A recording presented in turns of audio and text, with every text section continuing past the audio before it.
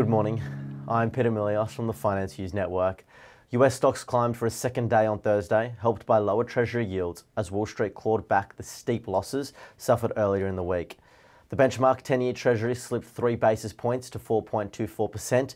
The 2-year Treasury yield fell 2 basis points to 4.56%. Investors have spent the week assessing where things stand in the US economy, but a slew of indicators have given mixed signals so far. Fresh data from Thursday morning revealed that retail sales dropped 0.8% in January.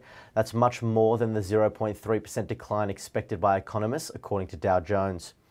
This raised some concern about the strength of the US consumer under the weight of sticky inflation and high interest rates, and sent Treasury yields down.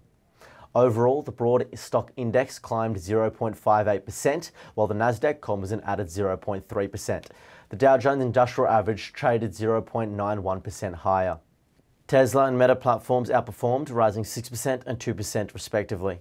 Shares of Wells Fargo rose 7% after the Office of the Comptroller of the Currency ended a key penalty for the bank.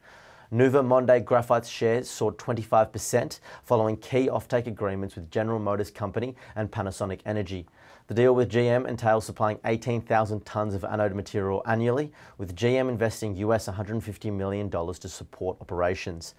Novonix also secured an agreement with Panasonic Energy for 10 tons of synthetic graphite from their Riverside facility in Tennessee. Earnings season continued to paint a muddled picture of corporate America. TripAdvisor jumped 9% after beating estimates on both the top and bottom lines.